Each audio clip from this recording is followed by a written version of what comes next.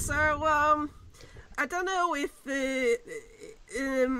it comes across the same to you, John, but I feel like this song is getting poo-pooed quite a lot in the fandom, and I've seen quite a lot of people be like, oh, this is so not qualifying, and I feel like people are really underestimating it. I've actually got it as a pretty solid qualifier.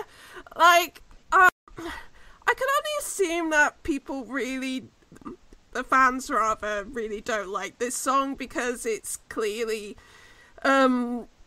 pandering to the teenage girl demographic, and, you know, anything that is targeted towards teenage girls just gets instantly crapped on, whether fairly or unfairly. I think it's quite a cute song. I think it's quite contemporary as well. There's quite a few pop songs around at the moment that sound a bit like this, and I think this is quite a nice opener to the semi-final, and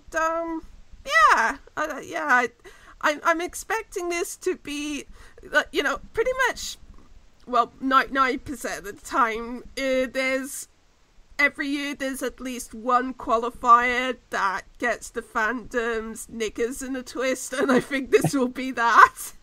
So, I'm already expecting on the Thursday nights lots of tweets along the lines of, how come my fave didn't qualify but this did?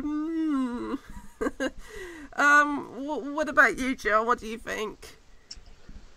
Yeah, underestimate Reiley at your peril, I think. The most interesting nugget that I can think of to say about this is that in 65 years or more of participating in Eurovision, Denmark has never opened the show before. Oh, wow. I can't believe it's taken this long. Yeah, and another interesting thing is that Reiley's from the Faroe Islands, which is really cool. It is. And he's also hair gold. Yeah, I feel like a lot of young guys are going for that kind of like super curly mop haircut at the moment.